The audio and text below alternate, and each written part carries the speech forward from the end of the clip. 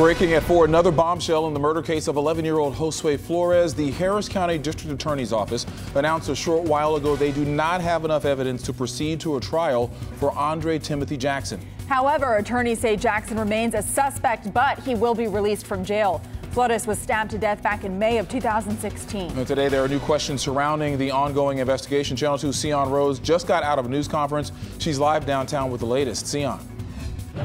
And it was a stunning news conference that we heard just a short time ago. Now, after 1 year, 2 different arrests, Houston police and the Harris County DA's office are back where they started, with no one in custody for Josue Flores' murder. They announced today that they are dropping the charges against 27-year-old Andre Jackson and that he is expected to be released from the Harris County jail at some point this evening. Investigators had said Jackson was the person seen in surveillance video running along Fulton Street shortly after Flores was killed. They said he admitted that was him in the video. He was, in fact, the second person arrested and charged in Josue's murder.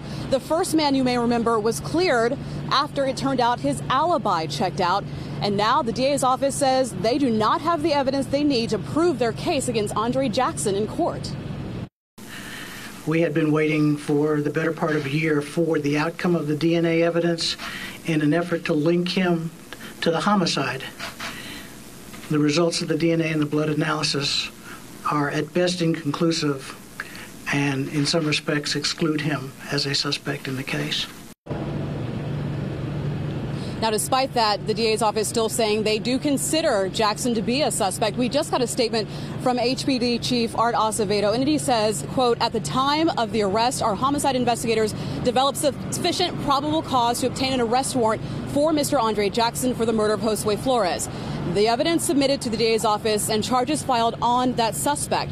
Following today's announcement, those charges are being dropped. We are now looking at this case as an ongoing murder investigation and will devote whatever resources are needed to bring closure to the Flores family. Our homicide detectives believe then and continue to believe that Mr. Jackson is the suspect in this case." Now, we also heard from Jackson's defense attorney. He says he is not surprised by the outcome of this case and does not think his client should be considered a suspect or should ever be arrested. We're going to hear more from him coming up later in the newscast. Reporting live downtown, Sion Rhodes, KPRC, Channel 2 News.